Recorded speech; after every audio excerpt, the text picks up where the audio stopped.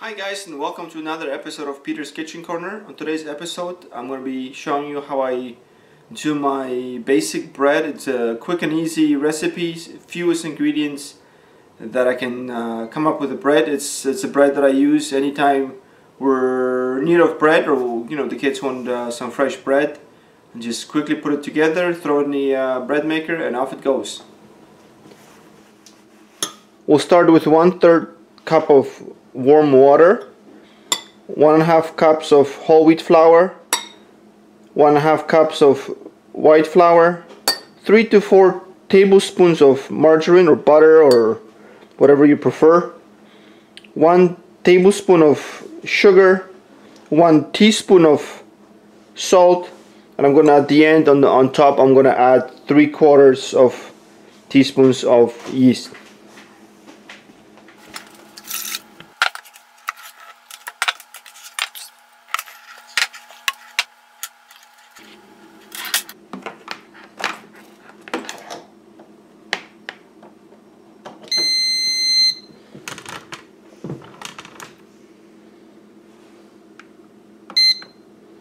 So I'm going to do a whole wheat setting, 2-pound bread, medium crust, 3 hours and 45 minutes, and start.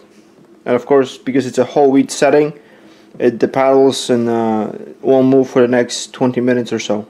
So I guess I'll see you guys in almost 4 hours. Hi guys, we're back. My bread's been finished for a couple of hours, and it's got me a little bit stumped. I'm not really sure why I have these cave-ins on the side. I believe it's from low water. These marks on the side, these harsh cracks, right? All of this white stuff that's not been picked up. That's because there was not enough water. There will be a smidgen not enough. A tablespoon, like literally maybe 2 tablespoons, and all that would be fine. I'm thinking maybe I did mixed up, made a mistake when I put in my yeast. I might have not put enough. I said I was putting in 3/4 of a teaspoon. I have doubts if I did that. Anyways, I will cut this open, show you how it looks inside.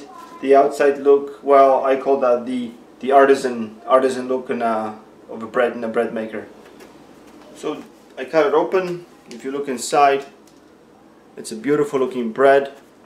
Here's the crust. It's very soft, very nice and spongy, and the crust is semi crusty. Like it's the extra butter, the extra margarine will give you that extra crunchy feeling. Anyways, thank you for watching. I'll try to figure out what went wrong with this particular loaf. Thank you for watching. See you next time. Have a great day.